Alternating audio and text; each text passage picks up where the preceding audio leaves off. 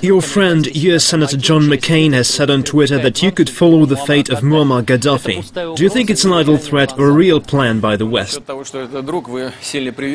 Well, calling him a friend is probably an exaggeration, although I have met Mr. McCain. I think it was at that memorable Munich Security Conference 4 years ago. Yes, I've seen that statement. What can I say? First, his words weren't meant for me, but for all of Russia.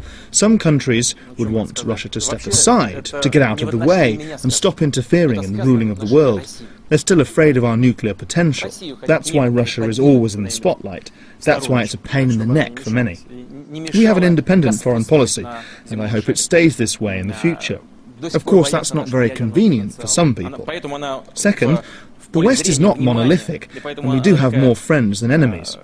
Third, Mr. McCain is known to have fought in Vietnam. I believe he has enough civilian blood on his hands. Is it that he can't live without such horrible, disgusting sights as the butchering of Gaddafi?